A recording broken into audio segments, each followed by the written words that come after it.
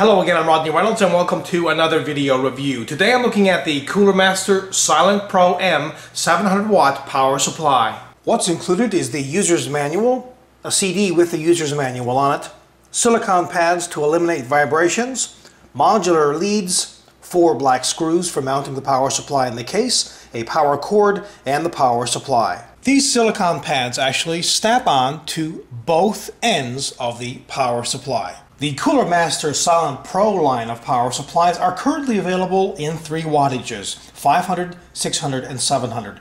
I will be reviewing the 700 watt model, which is more than enough power even for high-end computer systems. Now, how is this wattage determined? Well, to understand that, you need to know what rails are. Rails are basically well-regulated transformers which convert domestic current into the voltages that your computer system can use, and there are essentially 2 different rails, the 3.3/5 volt rail and the 12 volt rail.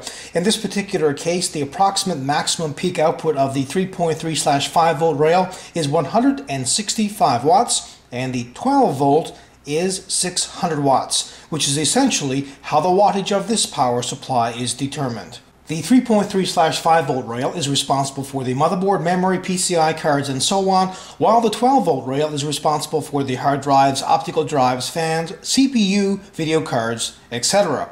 Also, some might be interested to know the peak amps on each rail. Well, the plus 3.3 volt rail is 28 amps, and the plus 5 volt rail is 25 amps.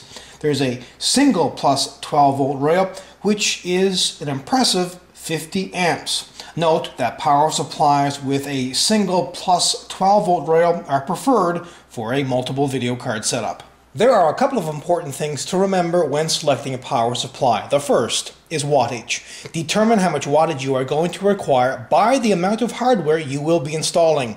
Generally speaking, a medium to high-end gaming rig would require a 500 to 700 watt power supply. For a hardcore system, select a power supply that's around 800 watts. If, however, you are building an extreme gaming rig with a top-of-the-line multiple video card setup with lots of other hardware, select a power supply that's 1000 watts or greater. Second, it should be at or above 80% efficient at typical load. The efficiency of this power supply is 85%. Third, it should meet the latest ATX and other current standards, environmental directives, overvoltage, undervoltage, and other protections. This power supply meets all current standards. Fourth, I'd recommend choosing a power supply that has APFC. APFC, or Active Power Factor Correction, is something that also assists the power supply in being more efficient and therefore stable under load. APFC basically reduces total harmonics, corrects input voltage, and it allows for full input voltage range. Thankfully,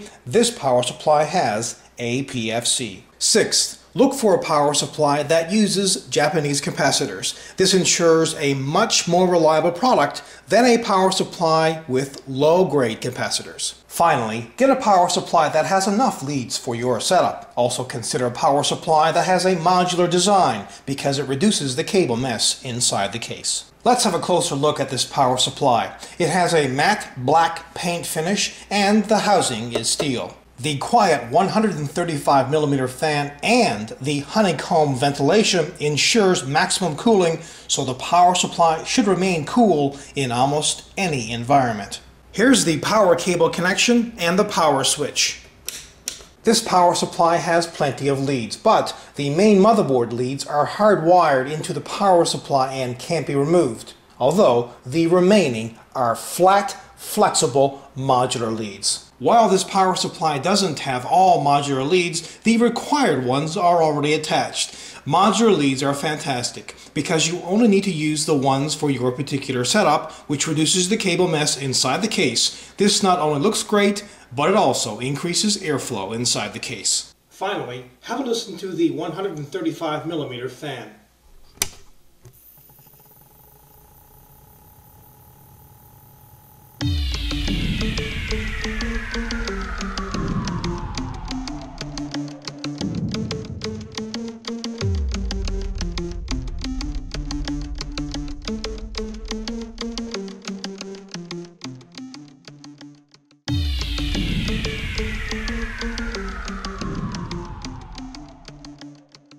This is one of the very best power supplies that I've reviewed in quite a while in this range. It comes with a 5-year warranty. It's ultra efficient. As well, it comes with a very quiet fan, is modular, and is extremely well crafted. Overall, this is a kick-ass product. Until next time, take care.